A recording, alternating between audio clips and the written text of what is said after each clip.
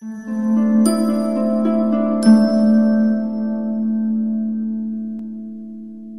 friends, Mike here, the Healthy Type 1, and before I begin, I want to take this moment to say how much I appreciate those who have reached out to me regarding my mother.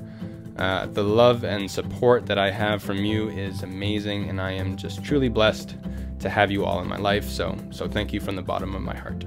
But enough about me, let's move on to today's health bite, because that is why you're watching after all. How to set mindful goals and how to identify why we relapse. When we set goals, we tend to fixate on the end result we wish to achieve. It's natural. But is that being mindful of what our life is currently going through? Do you allow yourself to have room for relapse and growth? If you're expecting yourself to hit zero obstacles obtaining the goals you set out to achieve, you might need to reconnect with your human self. We make mistakes. We get very excited first, trying out something new to improve our life. It is when we forget that relapse with any behavior is apparent, though, unless you have a plan of action for the relapse itself. For example, something that I do with all of my clients is called a high-risk solutions worksheet. ACE, American Council on Exercise, offers a tremendously valuable method to learn more about an individual's risky behaviors.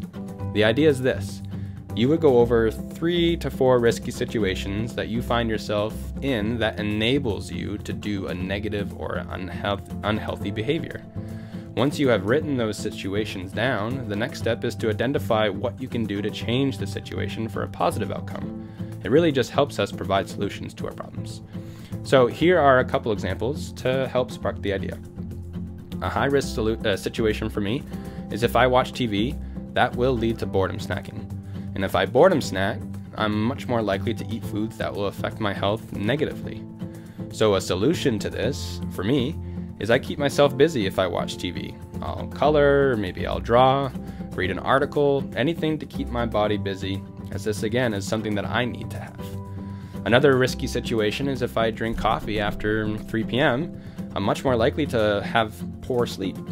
So therefore, if I avoid caffeine after 3 p.m., and I'm setting myself up for greater success by making sure my mind and body are just more relaxed before bedtime.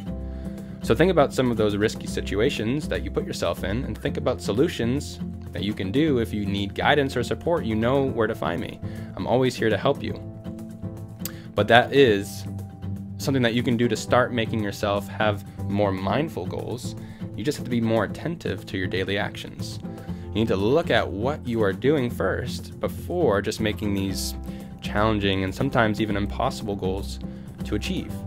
Otherwise, you have no plan for when those risky situations come up, and bam, you've relapsed and are starting back over again and again. Now, as always, my friends, if you need further explanations, more research, or just someone to talk with about this stuff, drop a message below or shoot me a DM. Otherwise, I will see you next time. Take care of yourselves and help others in any way that you can. Cheers.